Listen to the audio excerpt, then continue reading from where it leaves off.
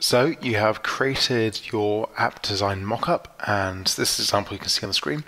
You want to see it in iBooks to see if it works. Now, this process will probably work with other software, but I'm going to use the iPhone and iBooks because it's the most common platform, and frankly, it's what I've got. So how do we view this content on my iPhone to make sure it looks the right way? Because remember, it's really important when doing any design that you always check it in the correct resolution before you send it out. Because when you see it one-to-one scale, you see if it's working or not. Anyhow, let's get on with this and start viewing it in iBooks. So the first thing we do is we just go to File, Export, and go to our desktop.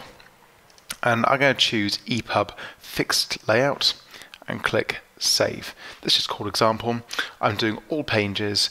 I'm going to rasterize the front page. The first page to be the cover, that's fine. I don't need navigation page, and spread control is fine.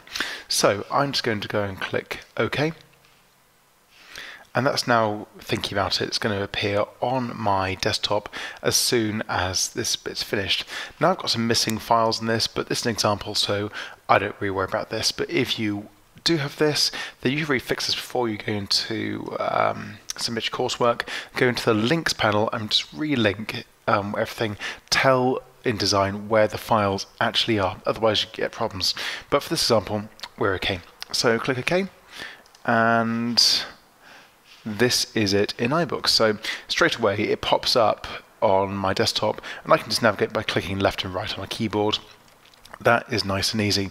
But I want to view it on my iPhone to make sure it looks correct. So I'm going to close this down and close this down.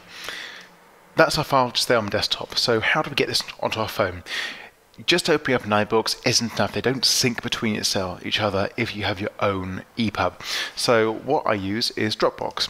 So I've got Dropbox here. I'm going to open this up in my university folder. Doesn't actually matter where.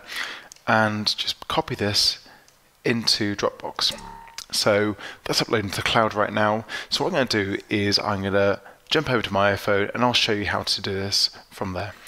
This is my iPhone. So the files which I need, or the software I need, is Dropbox. Remember, I uploaded it to Dropbox on my Mac. So click on there and go to University folder at the top, because I've got two formats of Dropbox here. And you'll see at the very top we have example EPUB, which is what we saved the previous file as. So click on that, and you'll see that it's trying to load, and it doesn't know what to do with it. So don't give up at this point. At the top right, just click on the three buttons, and got some options here. What I want to do is export. And in my iPhone, go to Open In. Now, it looks like the same menu, but it means that we can use a third-party program to view the file. So there is iBooks. Copy to iBooks, and in a second it'll appear just there.